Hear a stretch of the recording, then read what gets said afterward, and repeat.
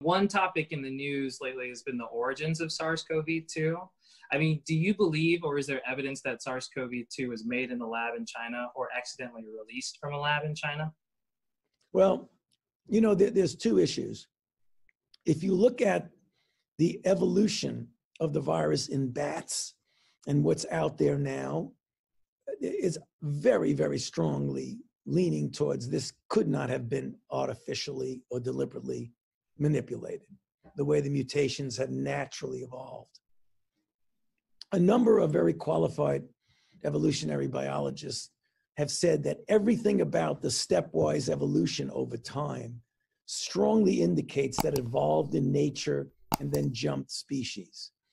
One of the issues of saying, could that virus that was in, first of all, if you accept the premise, which is very strongly supported by scientific evidence, that it was not deliberately mutated and deliberately changed. And you say, if it was in the wild and evolving, the likelihood it jumped species naturally.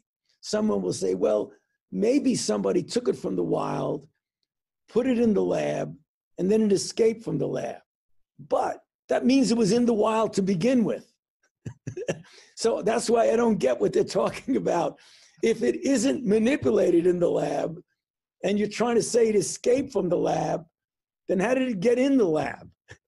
It got in the lab because somebody isolated it from the environment.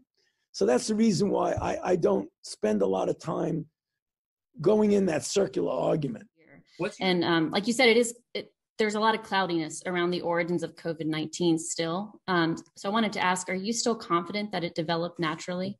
No, I'm not convinced about that. I think that we should continue to investigate what went on in China until we find out, to the best of our ability, exactly what happened. Certainly, the people who've investigated say it likely was the emergence from an animal reservoir that then infected individuals, but it could have been something else.